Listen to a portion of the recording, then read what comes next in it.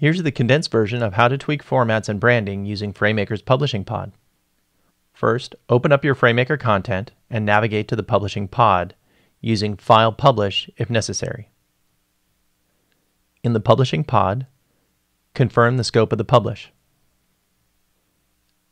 You can see here that I've already created settings and then saved them so that I can simply show you the results. Next, click the Change Settings button and choose Edit. Navigate to the Style Mapping tab, and in your paragraph styles, we'll address 3 different types of content: headings, body copy, and lists. For headings, first determine which headings will split into new topics based upon the paragraph tag name. Select those topics, click the checkbox for Split into Topics, and then choose an output style of heading 1. You'll notice for my headings I've chosen to ignore the auto number, which makes it easier overall to manage formatting in digital content across multiple devices. I'll treat my heading 2s the same way, and my heading 3s I'll set to be heading 2 in my output, but not split into topics based on style. Next, for the body copy, I'll set my main body copy style and choose the body level 1 format, which is one of my default choices.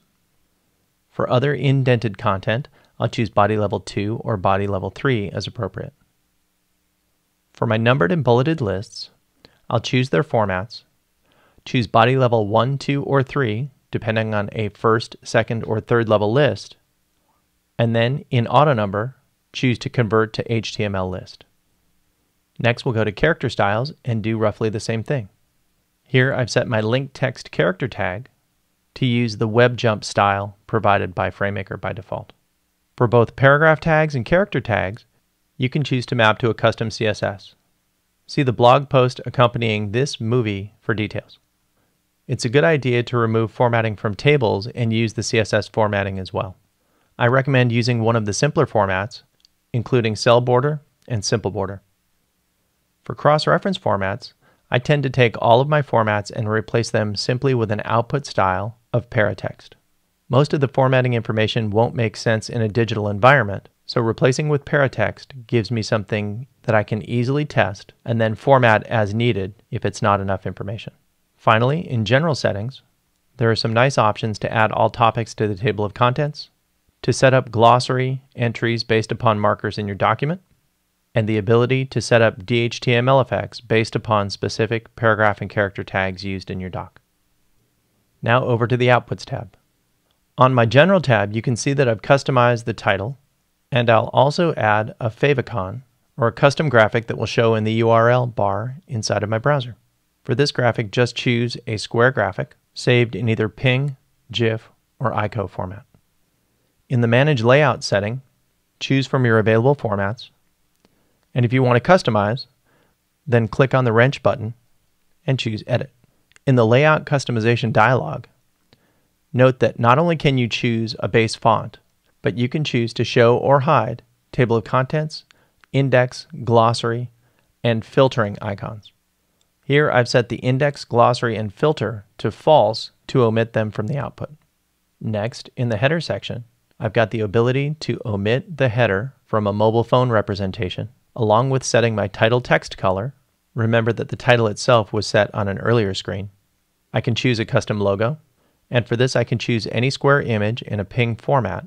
When I identify that graphic on my machine, FrameMaker will resize it as needed and rename it logo.png and store it within your project.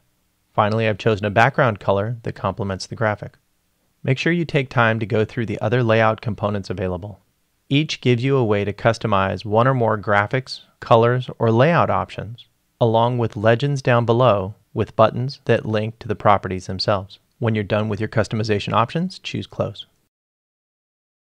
Make sure you choose an appropriate save option at the bottom to exit the dialog. To speed up processing, I'll change the focus of my publish to general description and output my responsive HTML5 content.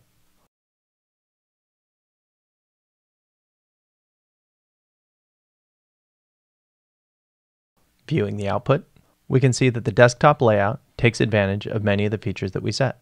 Changing to the tablet layout, most of the formatting is preserved, and the navigation is slightly different to optimize for tablet navigation. When we drop down to a mobile phone size, the header itself disappears, but the other navigation functions remain intact. For more detail, including a walkthrough of creating mobile applications from the same FrameMaker content, please see the 3 accompanying blog posts.